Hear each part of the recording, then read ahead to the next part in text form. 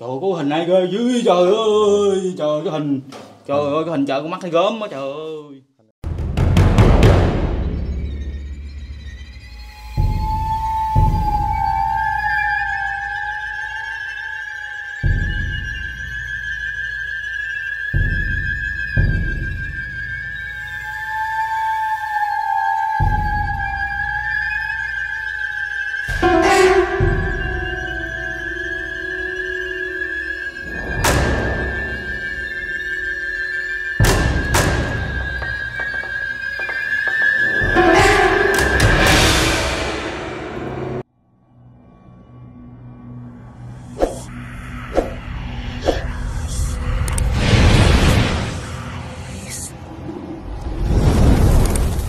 Mến chào quý vị và các bạn.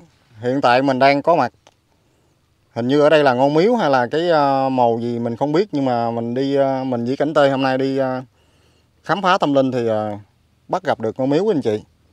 Bây giờ mình tiến hành mình đi vô, bây giờ mình thấy cái ngôi miếu này nó rất là kỳ lạ luôn quý anh chị. Theo mình nghĩ ở trong này là cái ngôi miếu này rất là linh thiêng quý anh chị. Ở đây là đường đi vô cái miếu mà mình thấy ở ngoài có ngôi mộ chắn vô cái đường đi vô miếu luôn quý anh chị.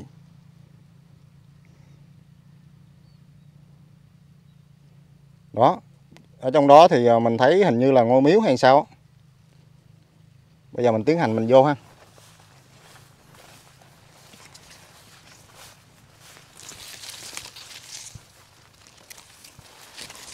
Ngôi miếu ở giữa đồng quý anh chị, ở đây là ở Trà Vinh, ở thành phố Trà Vinh nha.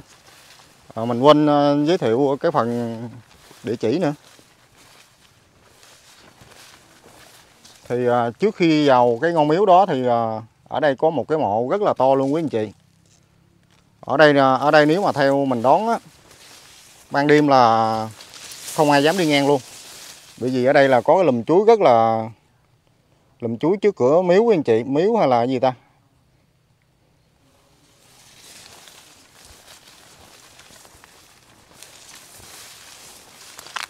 Ở bên trong miếu hay là sao vậy em? Hả? Vậy hả?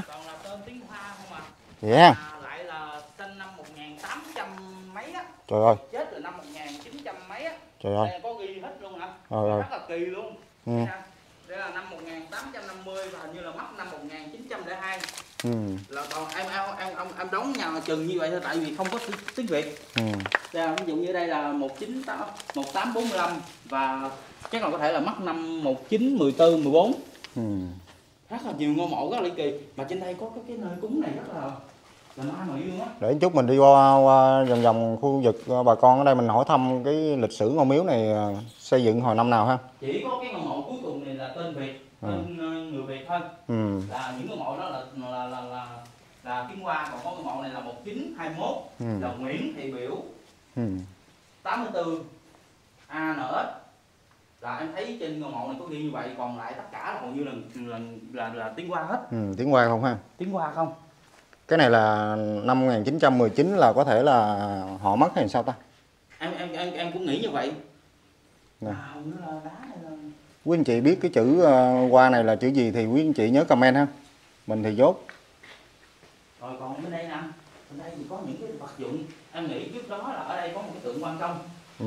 Có một cái tượng Quan Công lớn, nhưng mà em nghĩ là chắc là bị đánh cắp hay sao á. Ừ. Cho nên là chỉ còn có cây đao của ông Quan Công thôi. À. Đây là cây đao của ông Quan Công cầm. Đúng rồi.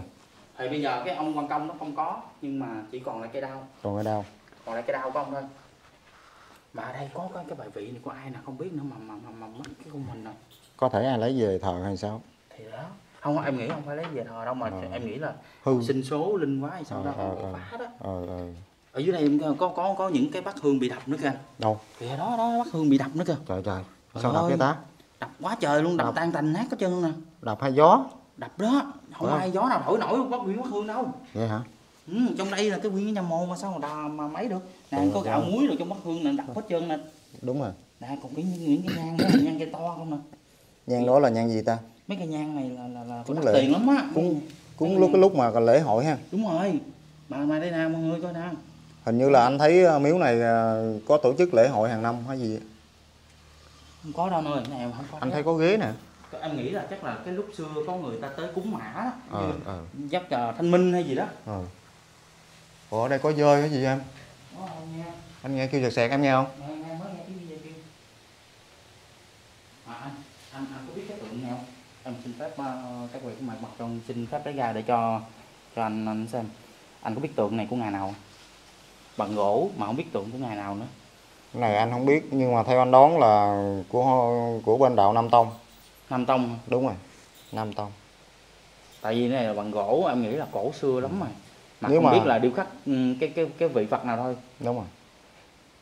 Sao mất hết lỗ tai phải không? Mất hết một bên lỗ tai không? Chắc có thể cổ xưa hay sao? Cái này làm bằng gỗ. Gỗ. Đây nè. Giống như ngồi tòa sen, em nhìn thì cũng giống như Phật Thích Ca. Đúng rồi. Nhưng mà đều nhìn lại cũng không ra nét lắm. Quý anh chị biết hình của vị này thì nhớ comment ha. Còn ở đây có cái đồng hồ cổ đó nè. Dạ hả? Đồng hồ này là cổ lắm luôn nè. Đồng hồ này là không đùa đâu, đồng hồ này là lâu đời lắm nè. Ủa sao họ đem lại đồng hồ xưa đây chứ không đến nổi cổ đâu, xưa thôi. Nhưng mà họ để đây luôn chắc là nghĩ của người chết ha.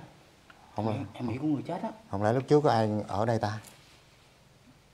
Còn tự nhiên bằng khen nữa nè, bằng khen nữa nè, thấy không? Nãy em nói bằng khen giấy tờ luôn nè. Như vậy là bài vị của người đạo Phật đó, ai gỡ đi rồi đó. Đúng rồi, ai gỡ rồi mất tiêu rồi. Còn cục đá này là gì? Em biết luôn. Không, cái đó là chắc là giữ cái tấm hình này. Giữ tấm này đây nè, đừng cho gớt ha. Dạ. Cái tấm hình này là tấm gì ta? Lịch hay gì ta? Phật lịch hay sao? Cha mẹ hiện tiền như Phật còn tại thế. Này em quay đi. Dạ em thấy. Ở đây có một cái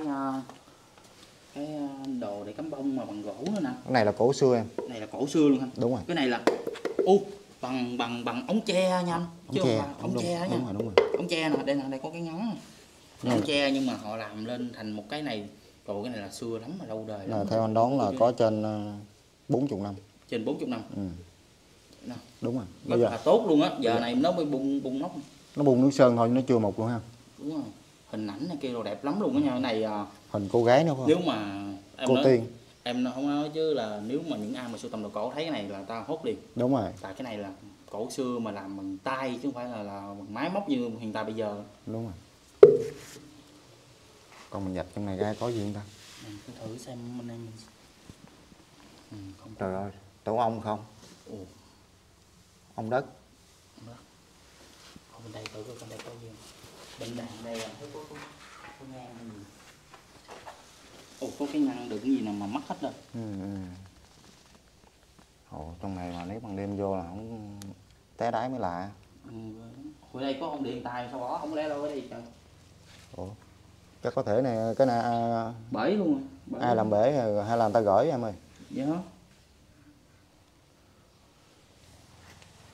Mà ly kỳ nhất là cái này nè thôi. Cái kiếm này. Cái hình. Cái này nè. Còn cái này là em nghĩ là cái tượng Quan Công đã bị lấy cắp rồi. Đúng rồi. Có thể ông linh quá. Cái này ông Quan Công hay là cái này kiếm bằng gì? Cái cây của ông Quan Công cầm đó anh. Cái này bằng thau luôn gì em? Em không biết luôn. Thau. Lạ. Thau không ta? Phải không? Em thấy giống bằng gỗ à. Không phải gỗ đâu. Thau thì không phải thau, như người ta mạ gì giống. Mạ bên ngoài nhưng mà bên trong cái gì ta? Cây, gỗ. Phải không? Gỗ. Gỗ này là gỗ đen xì lì luôn quý anh chị. Có khắc gồng nè. Khắc gồng thì cái thanh này, đây là anh nhìn trên cái hình này nào anh thấy nè. Cái vị trên này. Đây là đó cái thanh đao này nè, đó của ổng nè, đó. Đúng rồi. Thanh đao của ổng nè, đây là cái người lính của ông Quan Thánh cầm rồi thấy không? Đúng rồi. Đó. Thôi để đây cho ông đi. Đúng rồi, cái cây này là phải để bên đây mới đúng chứ. Nhưng mà cái này là phải đi kèm với bức tượng của ông luôn. Đúng rồi. Có cái bức tượng cũng giống gì nè. Còn bức tượng ông này là ông gì? Em biết nữa, em thấy giống ông Thọ quá, ông Thọ, ông Tài với Phước Lộc Thọ. Phước Lộc Thọ. Em nghĩ vậy thôi. Đúng rồi. Cái này là khăn tang nè nuôi. Vậy hả? Khăn tang. Trời. Đây khăn tang nè. Khăn tang nè, có gọng phụng nè. Đó, thấy không, gọng phụng nè. Ủa? Mấy mộ này chôn lâu lắm mà sao có cái khăn này ta? Gì nó lạ lùng vậy chứ. Số kỳ vậy ta? Có cái ngày này Phật này còn đẹp quá trời luôn nè. Phật tổ mà. Đó, Phật nhìn ngày còn đẹp quá. Phật Thích Ca đẹp. Đúng mà ngày còn đẹp quá trời luôn. Mà đặc biệt là không ai dám gới cái tượng Phật này luôn ha. Không gớ nha. Đập mấy cái khác. Mấy cái kia thì Họ ấy đập. chứ này không nha. Còn anh thấy ở đây là có một cái bình trà rất là cổ luôn nè em. Ồ. Ơi trong đó sao có nhang kìa anh ơi. Vậy hả? Có cắm nhang luôn nha. Cắm có cái chân nhang ở trong kìa. Đây nè. Đó. Người ta cắm bên đây, người ta xiên vô nè. Ôi, làm gì ta? Sao kỳ vậy ta? Ông bà cho con xin khám phá ra được ghi hình ha. Rồi nãy giờ anh em mình qua đốt nhang nữa Quy. Đúng rồi. Để. Bất tính quá. Tại Bởi. vì anh em mình vô tình thôi, anh em mình vô tình. Vô tình. Vô tình đi ngang đây thì thấy được những hình ảnh này. Cho nên là anh em mình có lưu Bánh. để gửi đến cho quý cô chú anh chị gần xa. Đây bánh Để này. nhìn thấy được cái nhà. Chứ mới đầu thì mình tưởng là cái là miếu ông tà ha. Đúng rồi. Tại dưới đây có những cái ngôi miếu ông tà được xây cũng kiểu như thế này. Nhưng mà khi mà vào thì nó cái này giống cái nhà quá. Nhưng mà càng vào sâu thì đây là không phải là cái miếu ông tà mà là cái nhà. Anh thấy rồi em ơi. Đó. Ở đây là thờ cổ quyền thất tổ luôn. Ủa, cổ quyền thất tổ hả? Nè hình nè. Nè. Ôi, nổi hết vậy cả. Trời. Okay, Nổi cụ ở trên là cổ quyền thất tổ của cái dòng họ xây cái miếu này lên nè quý anh chị. Cổ quyền thất tổ luôn. Là ông bà tổ tiên người ta hiện giờ ở đây hết luôn á. Vậy là đây là gốc người Hoa. Người Hoa rồi. Cổ quyền thất tổ. Còn đây là như anh thấy là con có hình ngựa này là cũng như là để cho ông bà đi về đó ha. Đây nè anh không thấy nè, con lừa con ngựa nè. Đây con lừa con ngựa nè. Xin thấy không? Hay mà anh thấy mấy cái hình này là rất là cổ luôn á. Cổ không? Lâu đời. Cho con xin gờ một xíu nè. Này gờ được nè. Dạ. Là hình này là trên đây có những cái mảnh vỡ này là sao ta? Tại sao lại có những mảnh vỡ này ta? Đây là cũng như là chung nè. Cái chung nè. Đây là mảnh vỡ của cái chung nè. Nếu mà bể thì cái này giống cái tàu tháp của anh. Tàu tháp. Trời. Trên đỉnh tàu tháp. Trời, cái đó là cái đồ đựng hài cốt. Hả? Phải không? Ghê vậy? Phải không? Thường cái nắp á, cái nắp mà đựng hài cốt đó em. Đúng rồi. Cái hũ á. Còn cái bát này là bát nhang hay là bát hài cốt nha? Cái bát nhang bể nè. Coi chừng hài cốt á. Rồi anh thấy xương luôn em ơi, chết rồi. Chết rồi, ông bà thông cảm tha lỗi con nha. Nãy giờ con không biết. Nãy giờ anh em mình bước qua bước lại quá trời luôn rồi. Đúng rồi, đây là có xương nè quý cô. Có xương người luôn rồi. Thấy không? Thấy. Nè, xương người nè quý anh chị. Nè. Đây em xin phép. Cái này là do gió bể, gió hay là con gì nó phóng là bể đó. Xương nè. Xương người ta mà. Xương nè. Xương nè quý cô chú anh chị ơi. Rồi có gạo có muối để lẫn lộn ở trong nè, là cái này là tro nè. Tro lúc mà họ thiêu hay là lấy cốt hay sao mình cũng không biết. Có nhang rồi nãy tưởng đâu có hương. Không phải. Đây nè. Bởi vì hồi nãy em mới vừa bóc cái nắp hũ cốt lên là anh phát hiện ở bên đây là cái hũ cốt rớt nè. Hay là họ tranh đua nhau, họ ấy ta. Họ ganh đua nhau, họ lên đây họ phá của quyền thất tổ của đối phương ta. Ganh ghét trong chuyện làm ăn nữa nè, xương nè. Chắc vậy quá. Cái đó mình cũng không biết. Xương người luôn á. Lóng xương nè. Xương đó là xương gì vậy? Em biết đâu. Cái đó xương móng tay. Móng tay quá. Móng tay mới nhỏ. Đúng rồi, móng tay còn nguyên luôn quý anh chị. Trời. Trời ơi. Vậy là anh em mình nãy giờ đi qua đi lại. Thôi bây giờ đốt nhang đi. Đừng bước ngang đó đâu. Giờ anh em mình xin phép thắp nhang đi. Tại vì nãy cũng lỡ bước qua bước lại. Nhang này có mình móc mình đốt lại.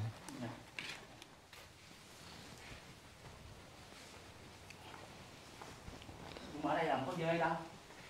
Không có dơi kêu. Con dơi nó ỉa nè. Có không? Dơi đâu ta? Ban đêm nó ngủ ở trên nóc này nè em. Rồi nó ỉa rớt xuống nè. Tự nhiên vô đây hoa quá trời ta. Bây giờ mình đốt nhang cho ông bà. Nè con dơi nè, nó ỉa trên ghế nè. Con dơi gì đâu? Đâu? Giờ mới để ý á. Hàng chi. Ủa họ cột gì ta? Tự nhiên đây có con dây nè, bây giờ mới để ý luôn cái này nè, con dây gì đâu? Dây thòng lọng. Đứt luôn rồi. Đừng gờ mà. Nhiều khi lúc trước có ai vô đây kết liễu mình cũng đâu biết. Thòng lọng có cây. Dây này dây thòng lọng. Không, nãy giờ không để ý luôn á, nãy giờ tự vô giờ làm không để ý tới cọng dây luôn á, bây giờ phát hiện. Còn cái con gì mà nó kêu nãy ta? Nghe thì nghe như tiếng dê, bọn dê hoạt động về đêm thôi. Hình như là nó ngủ ở vòng vòng trong này mình không phát hiện thì sao ta? Trời ơi, trước cửa sân mà có lùm chuối như thế này.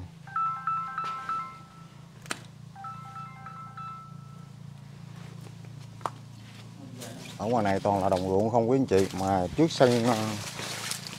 sân của cái ngôi miếu này toàn là chuối không. Mình thấy có một anh đang cắt cỏ bển anh. Em. Rồi để mình qua bển mình trò chuyện với anh rồi mình hỏi thăm cái lịch sử coi làm sao. Chứ bây giờ hai anh em mình ngồi ở đây cũng không biết luôn nữa.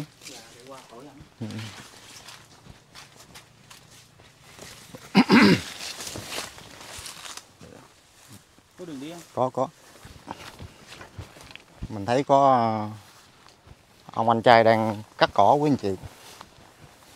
Mình qua mình trò chuyện, mình hỏi thăm cái lịch sử ngôi miếu này như thế nào ha.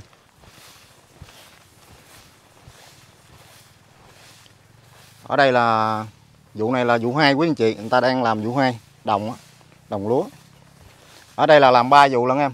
3 vụ hả? 3 vụ. Ở đây là cái vùng đất rất là tốt. Nước nôi cũng tốt luôn, nước nôi cũng ngọt luôn.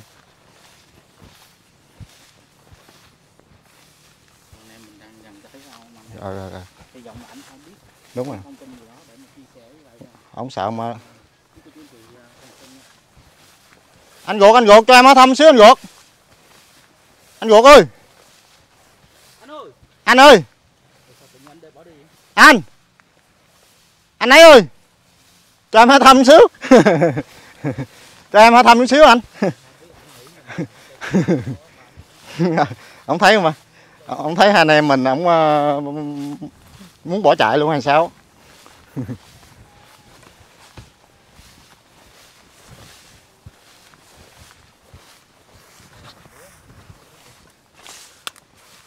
Lúa này là lúa thần nông quý anh chị. Năm nay thì nghề trồng lúa thì không có được giá gì mấy quý anh chị. Nhà mình cũng làm ruộng được mấy công, thành ra mình biết. Làm về vốn luôn.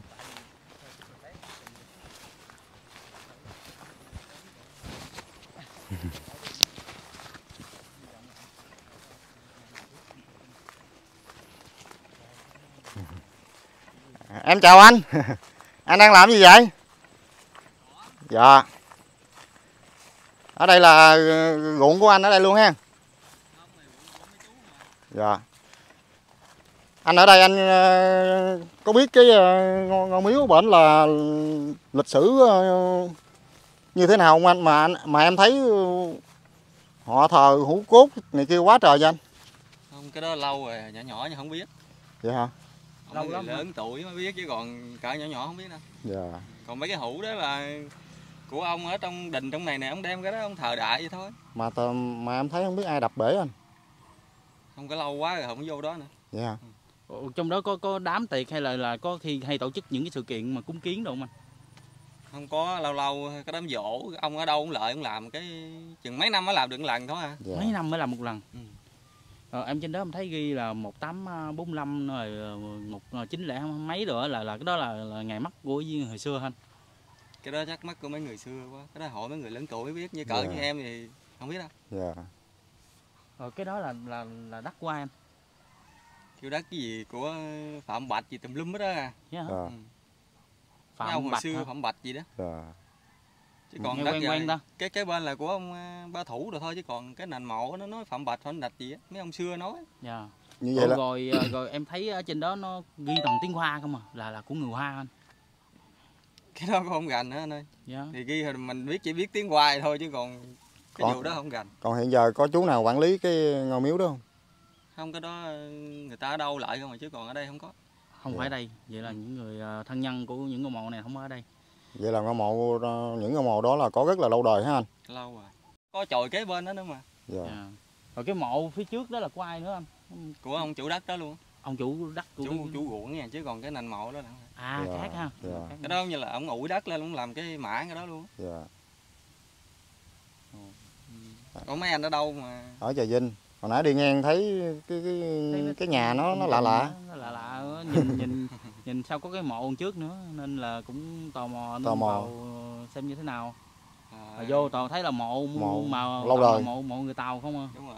Chứ không có mộ ở đây, ở đông đó có một cái nữa, muốn vô đó đó. Trong đó có lịch sử chứ mà. Có cái đó hồi xưa nữa đó. Hồi xưa. Có mai cỏ vô. ban đêm có bà con rồi đi câu cá đâu có thấy gì không? Hồi đó kể thì hồi đó có, chứ giờ thì không biết còn thì không biết. Dạ. Vậy là ngày xưa có ha. Xưa có đó. Ngày xưa mai dữ lắm anh ơi. Hồi lúc mà mấy cái ông mà 40-50 tuổi á. Dạ. Kể là có đó. Dạ. Ở bên đó có chú nào sống ở gần cái ngôi mộ đó không anh? Có, vô trong đó có 2 cái nhà gần đó đó. Có ông nào mà biết lịch sử không biết anh? Nữa, giờ mấy ổng không biết có biết hay không thì không biết. Dạ. Mấy ổng cũng 30-40 tuổi đó, không biết có biết hay không thì không biết. Ba mấy chắc không biết. Gần quá. Tại vì những cái mộ này là toàn lớn, phải lớn tuổi. Phải từ 70 mấy tuổi mới biết. Ở đây còn ông nào 70 mấy tuổi không anh? Còn mà ở ngoài vườn mấy, khu vườn mấy. Dạ. Chứ còn mình đây thì không có đâu. Ra ngoài khúc ngoại mới có. Dạ. Những người xưa, những người lớn tuổi rồi ta sẽ ganh hơn. Dạ. Còn cỡ như em mà thua đi mấy cái đó thôi. Dạ, thua ha. Bởi vì người ta hồi xưa lận mà. Dạ. Cái khu này theo em đoán ngày xưa chưa có lộ nhựa này là ban đêm đi khá là gùng gợn đó anh. Rồi nghe đó kể đó lùm không à. Đúng rồi. Lùm chân bầu vậy á, ma nhát dữ lắm vậy đó. Đúng rồi. Ma nhát. Mình nhìn là mình biết liền. Còn bây giờ là làm lộ lên hết rồi chứ đó, nó lùm chân bầu chứ gì, ma dữ lắm. Đúng rồi, lùm chân bầu là ma dữ lắm. Ở đây mình muốn đi qua bên cái ngôi mộ cổ bển là bao xa anh? Cũng gần à, anh đi vô đây lại chứ có cái cầu, anh đi ngay cái đường kinh nó có cái cầu bự phải không? Dạ. Mà đừng có đi qua cầu bự, có cái cầu nhỏ anh đi lên đó, là anh đi lên khúc là anh thấy luôn nguyên cái lùm đó. Cũng trong đó cũng mã xưa dữ lắm á. Dạ. Rồi có cất nhà mồ giống như ở đây không anh? Cũng giống vậy nhưng mà bom đạn hồi xưa gì bắn lủng lỗ ghê lắm. Trời. Vậy luôn hả? Ừ. Nghe ly kỳ. Dạ, hay quá ha. Thì vậy chắc là tụi em xin cảm ơn tụi em tới đó nha. Dạ em cảm ơn anh ha. Dạ. Rồi chắc là anh em mình sẽ đi. Anh em mình đi qua bển cảnh này. Qua bên đó để mà cho quý cô chú anh chị và các bạn được chứng kiến những mộ cổ của người Hoa xưa và đã có những cái vết tích mà bom đạn làm những cái dấu qua bên đó xem như thế nào, chứ giờ mình cũng chưa hình dung ra được nữa. Mình nghe ảnh kể là cũng khá là gùng gợn em, ly kỳ á. Ở đây mình đi ra được không? Bây giờ hai anh em mình đi qua bên cái ngôi mộ cổ của anh chị. Tìm đường từ nãy giờ thì cũng đã tìm được những cái hướng vô ha. Đúng rồi. Bây giờ thì nên mình vào xem thử khu mộ cổ này có cái gì khác lạ với lại khu mộ cổ bên kia. Chắc anh nghĩ chắc lạ hơn quá. Dạ. Bởi vì hồi nãy mình nghe ông anh bên kia ông kể là dấu tích hồi chiến tranh hiện giờ vẫn còn mà. Anh hỏi thăm này coi có biết gì về cái mộ cổ thôi không? Rồi. Dạ. Anh này giống anh nãy Mới thấy gặp ngoại này. Vậy hả? Mới gặp ngoại. Anh nhà anh ở đây ha? Dạ, đây nè. Anh có biết cái lịch sử cái ngôi mộ cổ này không anh? Này nó đời ông Phủ Mu rồi đó giờ. Ông Củ Mu ha? Dạ. Cũng giáp cái vườn của em nè. Mà em nghe nói là có bom đạn dấu tích đồ còn luôn ha? Đúng rồi, nổ banh hết đây. Banh hết trơn luôn? Nổ nứt hết đây. Mộ đó là mộ của người Hoa hay là người Việt anh? Hoa. Dạ. Ông gì? Có tên đây. Nguyễn Khắc Kiệm. Dạ. Có 4 mộ trong đó. 4 ngôi mộ trong đó. Rồi hàng năm như vậy là gia đình của 4 ngôi mộ đó lại có chăm sóc không anh? Có tới Tết á, có tạm mộ. Dạ. Có người ta lại người ta quét cái nút bằng vòng á, quét vôi rồi tới Tết cũng tạm mộ mỗi năm vậy đó. Dạ. Hồi nãy em nghe ông anh bên kia nói là ngày xưa ở đây là ma dữ thần phải không anh? Chuyện cái đó như em nhỏ tuổi không biết phải không? Không biết đâu. Nghe ông bà già xưa nói ở đây ma dữ lắm. Dạ em nhỏ tuổi em đâu có biết, còn nghe ba rồi cũng nói vậy em mới ra riêng ở đây thôi chứ cũng không biết. Em có nghe anh có nghe bác nói gì không? Lịch sử? Nói cái đình này đó người ta giặt rồi người ta trốn rồi vậy. Dạ. Thấy quýnh rồi nứt bể hết trơn, sắt không mà bể đứt khúc khúc. Dạ, dữ thần lắm ha. Dạ. Nãy thấy ngoài mộ đó phải không? Đúng rồi. Ừ. Nãy em đi ngang em thấy ngôi mộ lạ quá, em tính là miếu ông tà. Cái đó là người ta kêu cái mộ. Dạ. Cái này là người ta kêu cái đền. Dạ. Cái đền đó là nghe người ta nói là cái này là cái đền, rồi sau này bây giờ người ta lập cái đền ngoài mé sông ngoài rồi cây xăng rồi đó. Dạ. Để đền Khánh Lộc á. Dạ. Cái đó là người ta cúng mỗi năm luôn.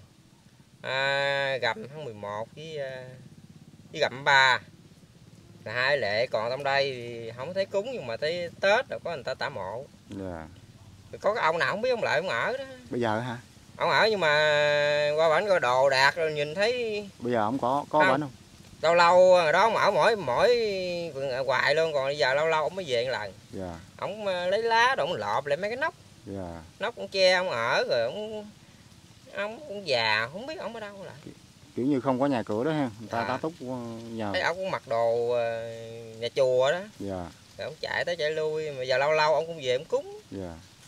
Còn ngày xưa ông đó không về thì đó giờ chỉ tới Tết người ta lại người ta tả mộ thôi. Dạ. Lùm bụi bây giờ dọn không trống á. Dạ.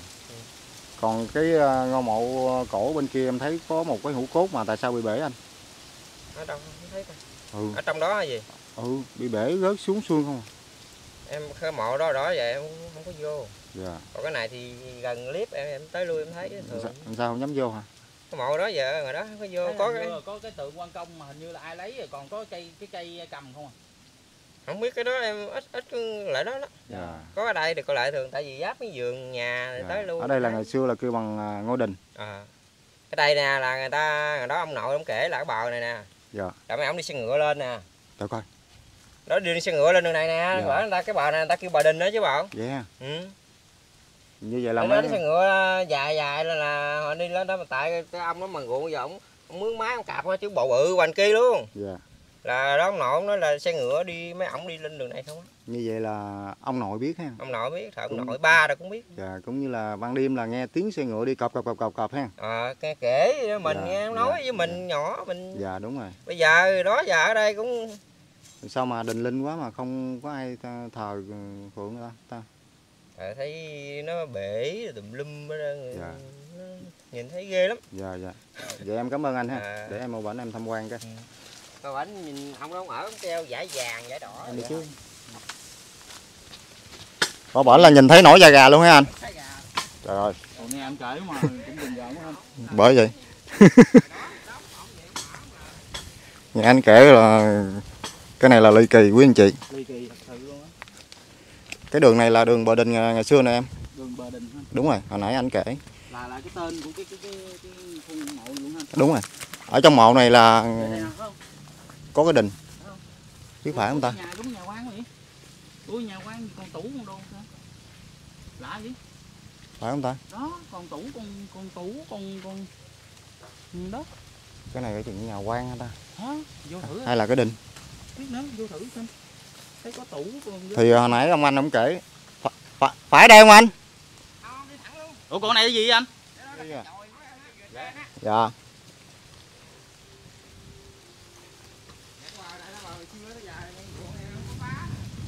Đây là Bờ Đình ngày xưa ha.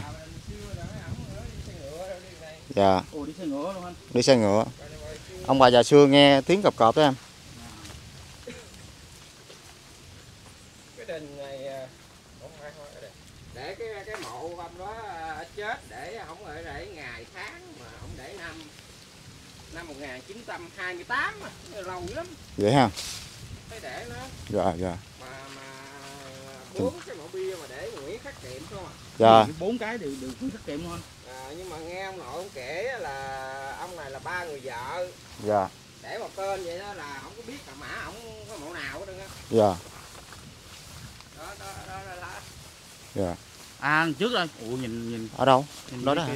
Đó đó hả? Đó. Cái nhà lá, cái nhà lá dột hết đó hả? Đúng rồi. Ôi nhìn ly kỳ quá anh. Bởi vậy. Ui.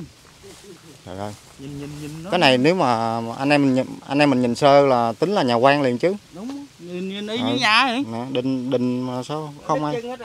Bây giờ mình đi đường nào vô vậy anh? Đi thẳng vào này. Thẳng đường này luôn thôi, thẳng ra đường lúa luôn. Dạ. Rồi bây giờ dân địa phương đây có làm đình mới chưa em? Có lập đình ngoài lộ bự, ngoài cây xăng đây thẳng ngoài nè, để đình Khánh Lộc đó. Là thay thế cái đình này á. Thay thế đình này ha. Nhưng mà dân địa phương vẫn để làm kỷ niệm đó ha. Dạ dạ. Còn cúng lễ thì cúng đình ngoại. Cúng đình mới ha. Đúng rồi.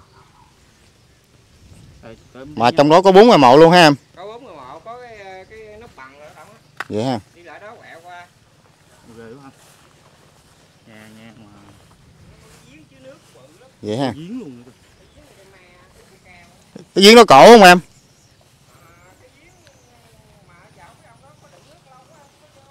Dạ. Có giếng mà lâu quá không biết có đựng nước hay không. Lâu quá. Trời ơi, có keo nữa kìa em. Đúng rồi.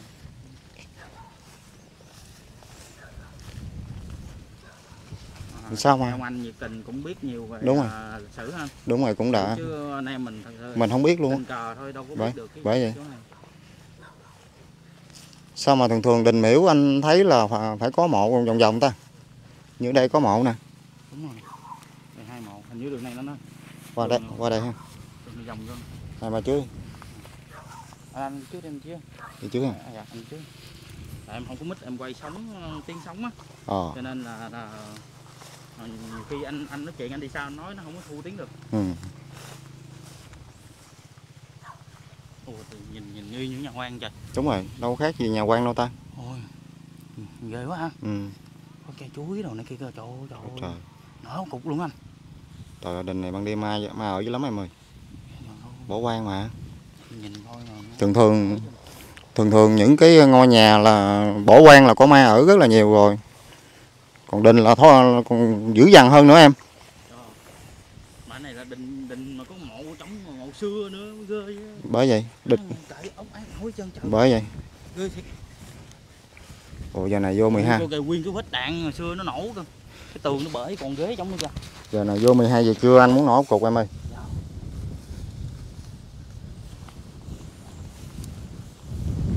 Trời ơi trời. Phải không? Cái này là cái theo anh đoán là cái mộ tổ. Đúng rồi, mộ tổ. Ôi, có vết đạn bắn vô nữa nè. Mộ tổ. Có cả cái bình cổ nè. Bình này là bể rồi. Bể. Rồi. Cái này là mộ tổ. Mộ tổ. 1941. 41 hả? 941. Rồi, lâu đời dữ. Lâu đời lắm. 1941. Bể nè, vết đạn bắn nè, lũng nè. Cái này đạn ha. Đạn bắn vô bể. Mộ này cái khu này ngày xưa chắc của người Trung Hoa quá em. Đúng rồi, chắc gì quá.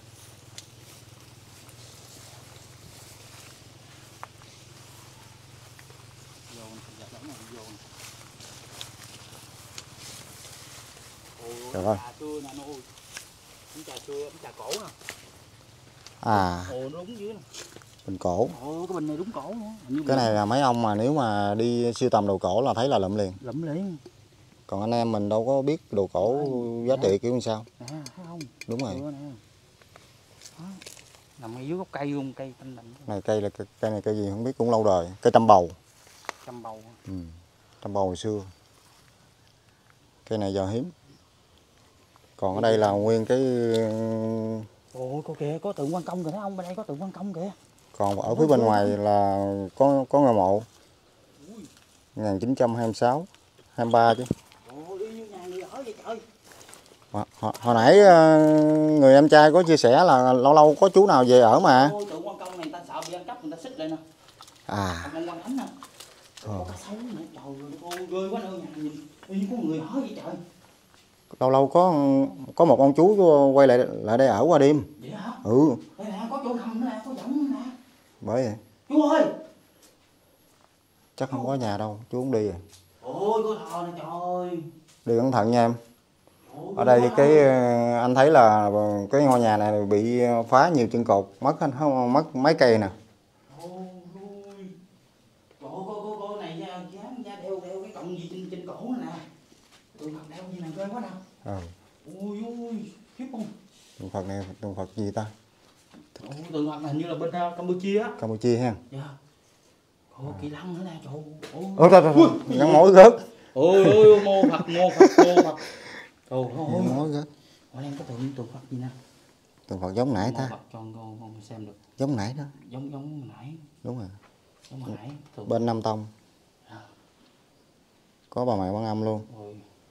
Trời ơi, có hình này ghê dữ, trời ơi, trời cái hình. Trời ơi, cái hình chợ con mắt thấy gớm á, trời ơi. Hình này cổ à. Cho mô Phật cho con xem, trời ơi, cái hình gì? Nói ra gà. Trời ơi, cái hình ông này chắc là ông gì? Chúa hả ta? Phải không? Phải Chúa không? Trời, mọi người ơi, giật hết cả mình. Mọi người biết cái hình vị này là vị nào thì nhớ comment ha. Trời ơi, em giật hết cả mình, trời ơi, nhiên con mắt cái trợn lên. Hết hồn hả? Hết hồn ở trong má ơi. Bởi vì anh ngạc nhiên tự nhiên. Tự nhiên cái hết hồn thiệt luôn hả? Đồ luôn ha. Mô Phật con để là vị trí cũ, ghê quá. Trời ơi. Ui trời, tiếng động gì. Rồi. Cái hình này hình như là bị đó, hư. nhìn nên ghê không? Ghê. Có thể là bị hư một bên ta che lại cho đẹp hay sao? Chắc nè, vậy á. hư bên cái ngực. Trời ơi, trời ơi. Mình hết cả mình. Đây là cái gì nữa nè. Hình là lâu đời. Có hai cây lân nè. Cây lân. Đây là đồ mỏ nè, nè. Chưa đốt nhang Quy. Bây giờ chưa đốt nhang. Đang cầm cho anh đốt nhang. Cầm cho anh đốt nhang. Ngôi Phật thôi, trời ơi, khiếp có mọi người. Ốc ác nổi đây mình. Nhìn Nhang này lâu. thấy ghê rồi. Thấy âm mưu rồi, đúng mũi cô chú anh chị. Ồ, con nào trời ơi, đất ơi. Miếu Bảo Cái này Quan. là hồi xưa bơm đạn nó nổ anh. Nổ nó bứt chân cột nhiều lắm á, em quay lên nóc nhà kìa em coi kìa, chân cột ở đây đâu có đâu. Dạ, trời ơi, nó ôm cái nè. Kinh không? Trời ơi, bên đây có cái hình thờ gì nữa nè. Bên đây cũng có hình thờ nữa nè. Nhìn ra quá. Hình này nè. Quân lính hồi xưa hay gì á. Quân lính hả? Ông này hồi xưa lớn lắm nè, có đeo huân chương rồi quá trời luôn, bằng áo dài khăn đóng mà huân chương quá trời luôn nữa. Bằng ấm trà cổ nữa nè. Ấm trà trà này cổ nè, của quý vị. Trà cổ ha. Dạ. Hiện tại thì Hiệp đang thắp hương. Bà học quẹt hết xăng cái gì ta? Em có quẹt nào? Không có.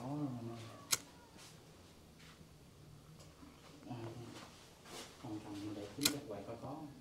Để xem thử coi là có con quẹt nào. Ở đây có quẹt không ta? Không biết nữa, để em coi trong túi em coi có một quẹt không. Rồi các bạn kiếm một quẹt. Ôi, đổ mồ hôi. Ra môi hột có trơn mà. Rồi quá, vô đây mình vô một cái nơi mà Trang nghiêm mà cổ kính ngày xưa nữa chứ. Ngôi miếu này lịch sử trên 100 năm quý anh chị.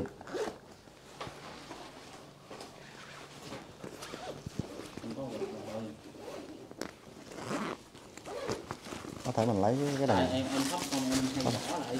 Em nghe cái chỗ thắp đó cho nên là Có thể mình lấy cái đàn cày ra mình mồi cái nó cháy. Còn cái hột quẹt nó muốn hết ra duy trì không được lâu. Nó hết xăng chứ.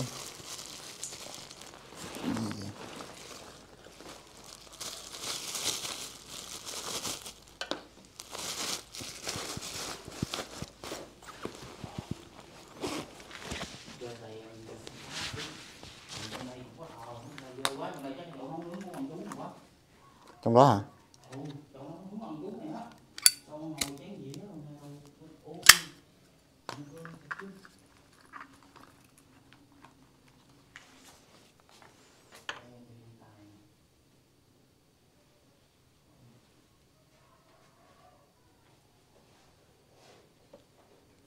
Vô đây khớp hay sao ta cũng ta?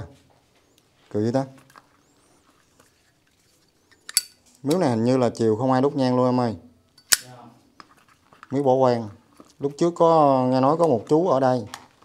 Nhưng mà lâu lâu chú cũng có về cúng kiến nữa.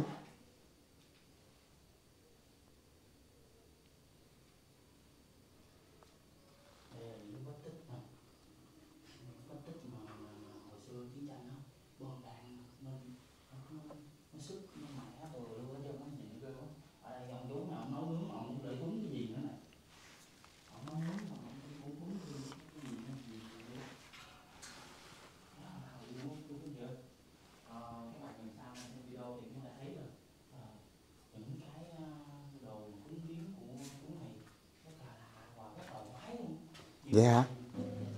Để anh đốt nhang dưới anh coi coi. Ông bà cho phép xin ghi hình ha.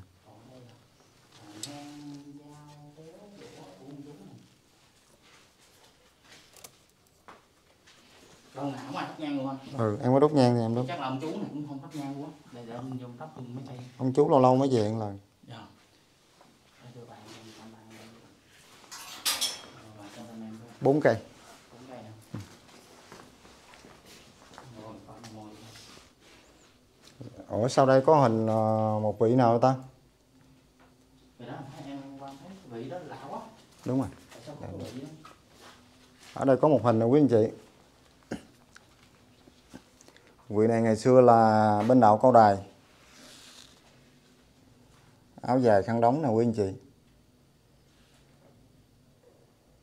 Chắc có thể vị này là ngày xưa lập ngôi miếu này hay sao đó em. Trời ơi, tự nhiên đây có gió lung linh như trời.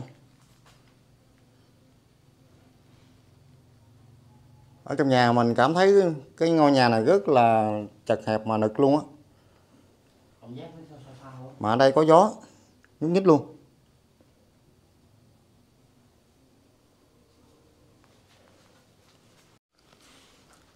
Còn đây là gì ta?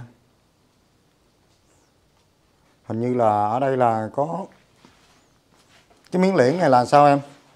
Dạ. Em có biết cái miếng liễn này là để làm gì không?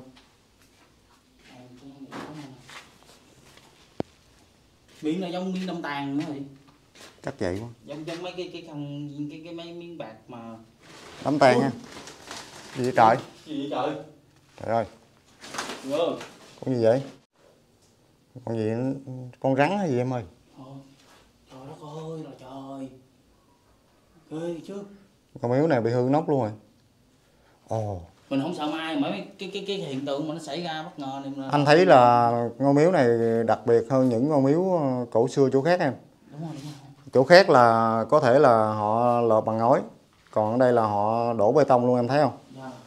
Mà bê tông là ngào bằng đá dân viên kêu bằng đá gì ta? Đá sỏi.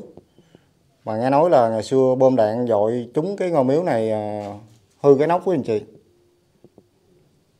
Trời ơi, quẹt đi nào. Nghe hả? Hư rồi. Này có cái lạ quá. Chuông hả? Này giống cái chuông. Này giống chuông đồng. Rồi sao đồ chơi gì nữa. Đợi anh em mình khám phá xem này là cái gì nha. Ly tách cái gì trời nó lầm quăng không. Nói gì vậy? Hình người dơi hả? Người dơi. Ôi trời, người gì vậy trời. Không lẽ ở đây có thờ vong linh trẻ em không? Có bia nữa kìa, có bia nữa. Đồ chơi này là thường là thờ vong linh cho trẻ em phải không? Anh có để nguyên một đống kinh Phật. Đầy đủ luôn ha. Đầy đủ luôn. Phật giáo hiện đại thành cô sách vở kinh Phật này kia các thứ là hầu như là khúc biến tấu của thế kỷ 21 rồi nữa nè. Đâu? Rất là nhiều luôn. Đúng rồi. Còn vị này là vị nào vậy ta? Không biết nữa. Lạ quá. Trong đây có nhiều cái mà không biết luôn.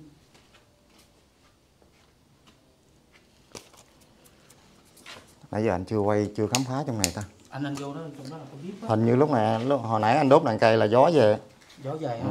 Thường gió về là vong về hay sao? Đó, với anh chị thấy chân cột thì không có luôn. Mất luôn. Cái này là dấu tích bom đạn ngày xưa. Bom đạn ngày xưa đi lạc. Dấu tích bom đạn.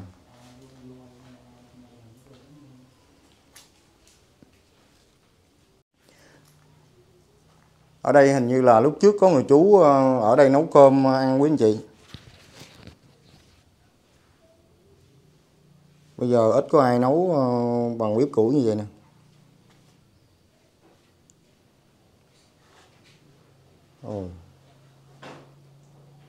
Ở trong đây có thờ ông Táo luôn. Hồi nãy mình quên cầm nhang đây ta.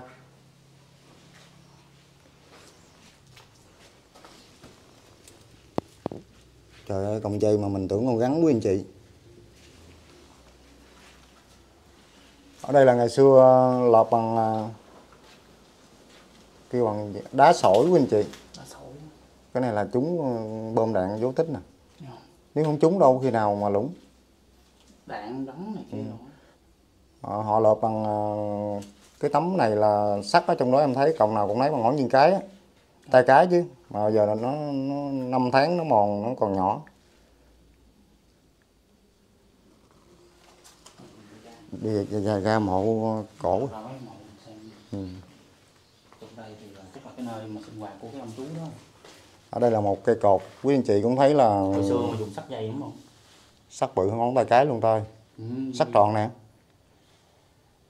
Chắc không lẽ thầy Pháp ta. Ở bên đây thêm một cây cột cũng bị bứt chân luôn quý anh chị. Là 2 cây ha. Bên đó có cây nào bứt không? Ở đây là gì vậy? Đây cái bếp nó giống như cái chỗ nấu nướng của ông chú đó.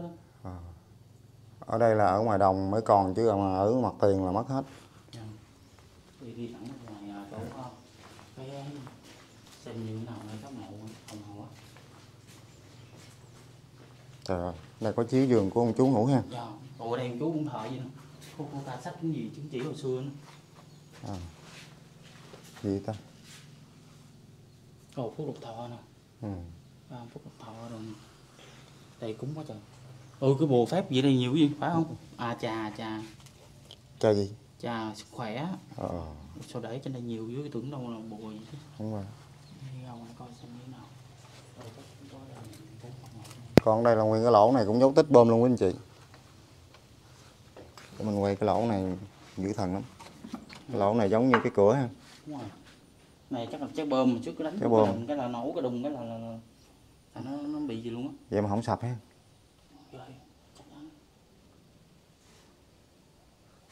Cái này cái nhà này có một cái nhà này xây thời Pháp mới chắc chắn kiểu như vậy. Đây là nhà mồ nè, đây mới đúng là nhà mồ nè. Đúng rồi. Sao cái gì bạch vậy? Trời ơi ơi, chú nào cắt cỏ vậy ta? Có chắc có hay anh nãy chắc vậy quá. Không, con bò bò cô nào gì mà yeah. Không cô nào chú. Hôm nay vô tình anh em mình đến được cái chỗ này, mình thấy là khá là mù, nếu mà buổi tối trải nghiệm hơi ghê ha. Đúng rồi. Em ở đây chắc đi vô chắc anh không dám quá em. Vậy hả? Nhưng mà nếu mà không có anh thì em không biết đường ác gì. Cho nên là mình về Trà Vinh này thì mình đi khám phá, rồi đi với anh Hiệp, anh Hiệp là thổ địa mà. Thì nếu mà muốn khám phá ở đây thì phải đi với anh Hiệp, còn nếu mà không có anh Hiệp thì mình không biết đường luôn. Nếu mà hôm nào em muốn đi khám phá ban đêm thì alo anh. Ok.